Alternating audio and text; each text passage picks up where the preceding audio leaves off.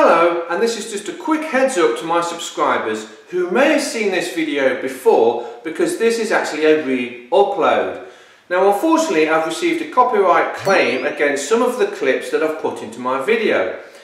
Now the claim hasn't come from the people who made those clips, it's actually come from the company that provided the music for those clips. Anyway, this is a re-edit and a re-upload.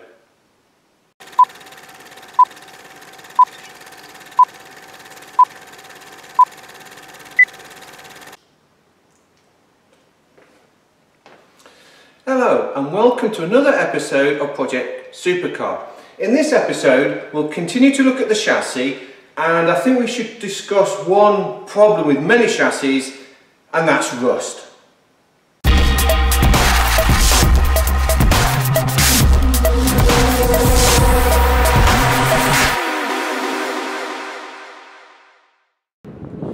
I've got one of these doohickeys. I think this should stop any shaky cam. I'm going to give it a try. It should also come in handy when I'm at the Stoneleigh Kit Car Show in May. So let's take a trip down to the workshop. Let's take a trip down to the workshop.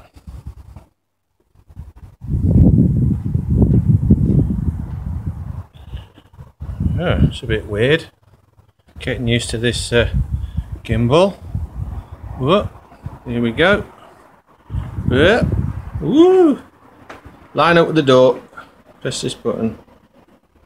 There's the door handle.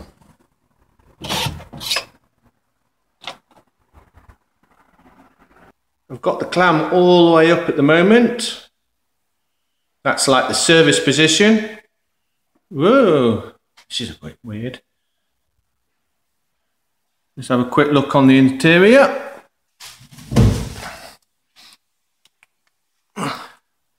Yeah, oh, yeah, straighten up. Let's have a look around. There's the sign on the wall.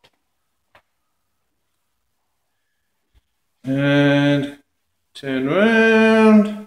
There's the clam all the way up. Engine bay. Rest of the car.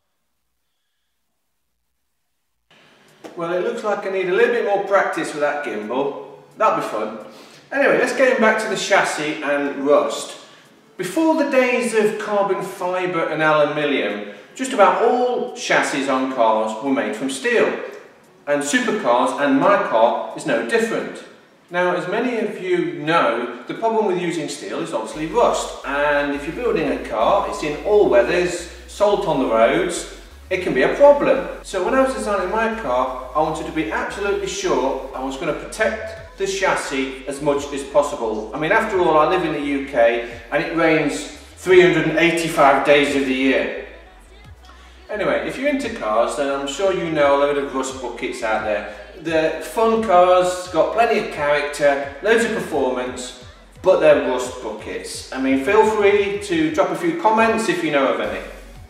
Now, one such brand that I really enjoy and I've actually owned is TVR. I love the cars, I love the sound, I love the power, I love the looks, everything about them, but yes, the chassis do rust. And unfortunately, this is down to a badly designed car. A lot of the chassis was exposed under the bodywork and around the wheel arches. So once the powder coating had been stripped, we had bare steel, and then the outriggers would just rust. The trouble on the TVR, what you've got to look for is potential rust on the chassis. The chassis on these, they're actually painted white. You can sort of see just the wishbone going off in there. But the critical area on a TVR is here. You can see it, oh dear, in there, there's that tube there, and then you just see it in the bottom of the wheel arch.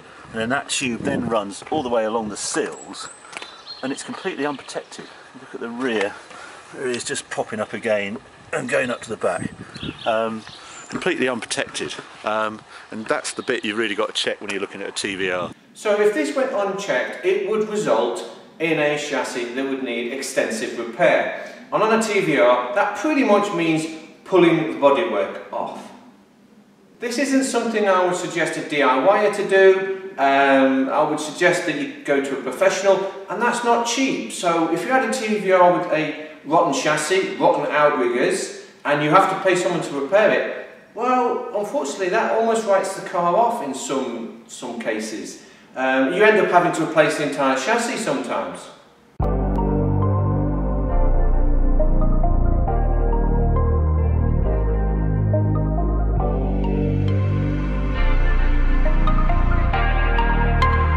Brian Little. Japan.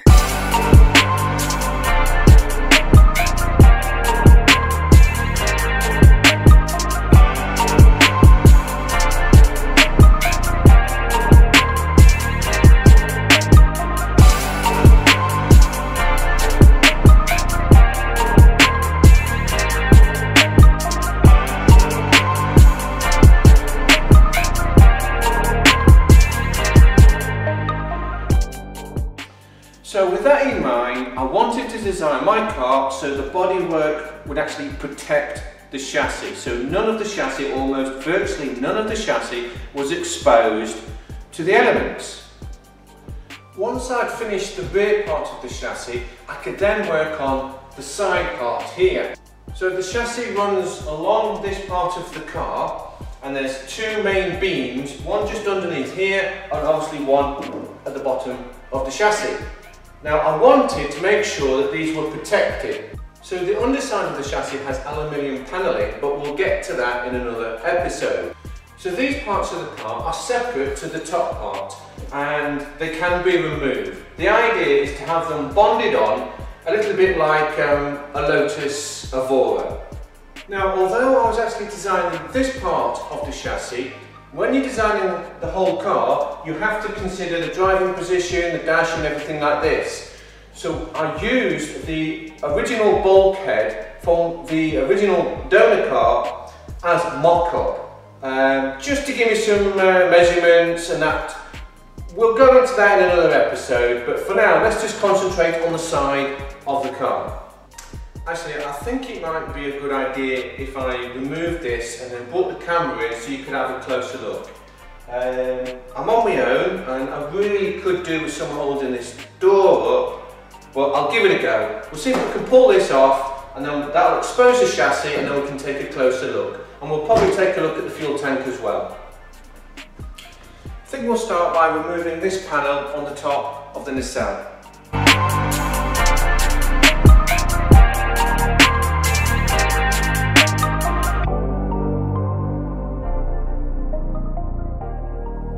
Some of you might have noticed this piece in there, in the bodywork.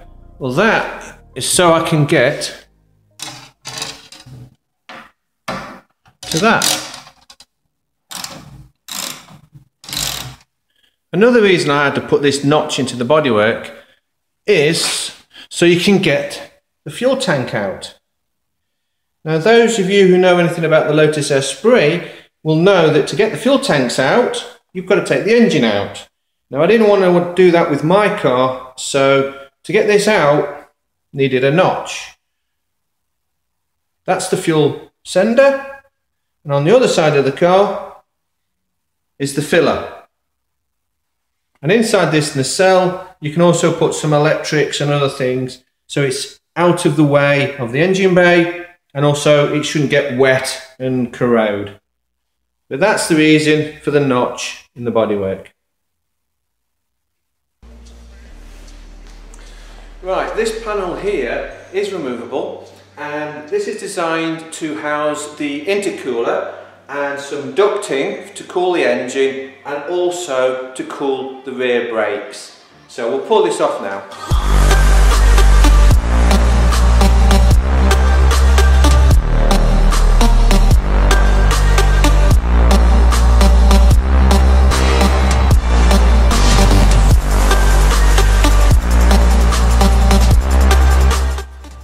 Let's take a quick look in the footwell. Hopefully you should be able to see this. Hopefully you can make out that the chassis is actually inside the bodywork of the car. It's also a good place to put quite a lot of the electrics. And there's still plenty of foot space, loads. but because the chassis is inside the car, it shouldn't rust.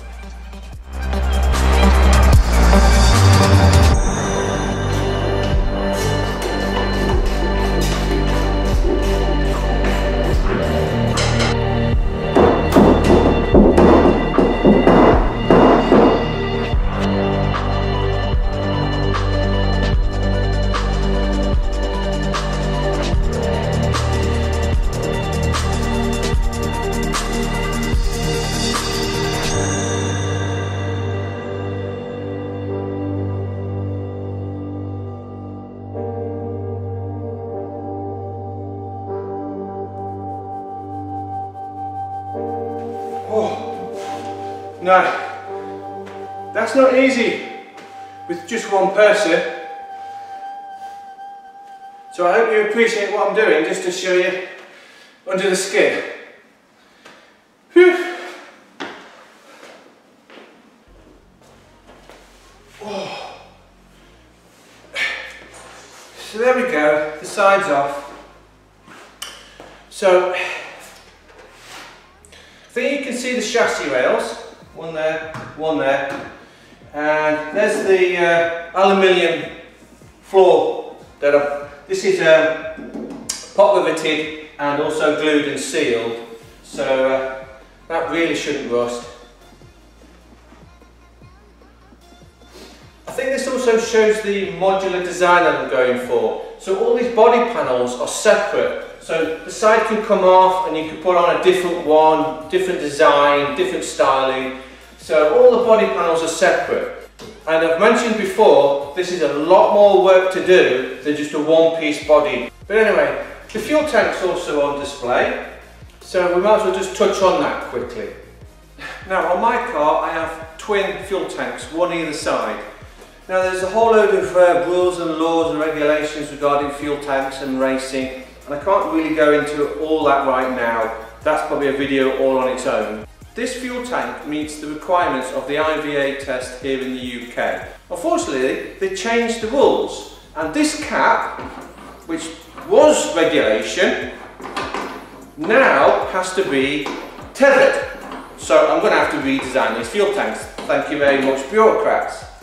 But now this is now not allowed in the UK. So when I was designing this tank, I made some cardboard mock-ups first, just for proof of concept and make sure that it fitted into the chassis. It's strapped in one place with this stainless steel strap, and there's foam all the way around it so it doesn't rub against the chassis and leak. It's joined to the other tank on the other side through a tube. I think it's about 60 millimeters in diameter. I wanted to put a very large diameter pipe in between both tanks so that the second tank would fill up quickly. So you're not there clicking away, you know, this tank fills up or clicks, and then you've got to wait for it to drain across. I didn't want that. So I've got a very large hose in between the two tanks, so that isn't a problem. So here's the pipe that runs from one fuel tank to the other. Hopefully you can just about see that. Ignore all the dust, I'm going to have to clean this out.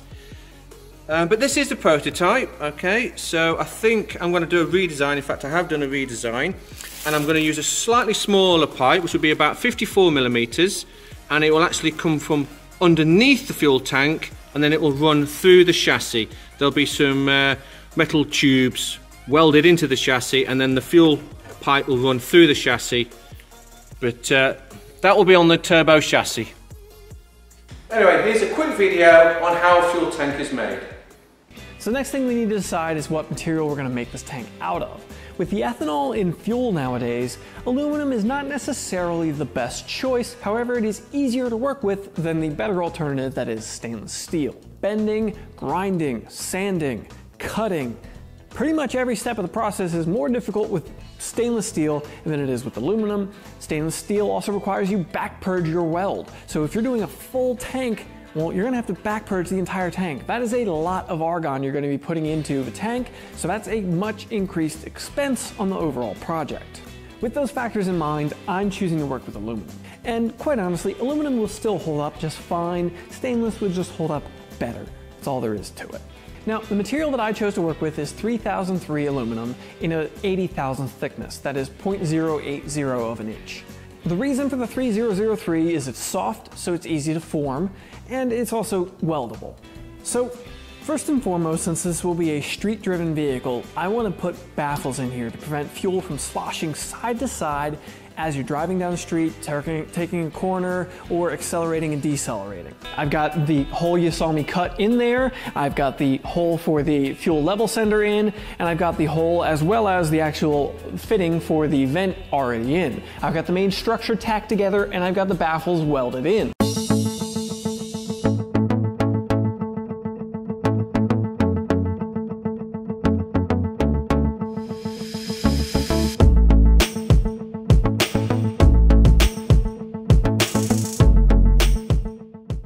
Probably see all the wiring and cabling here. This is the original Audi wiring loom.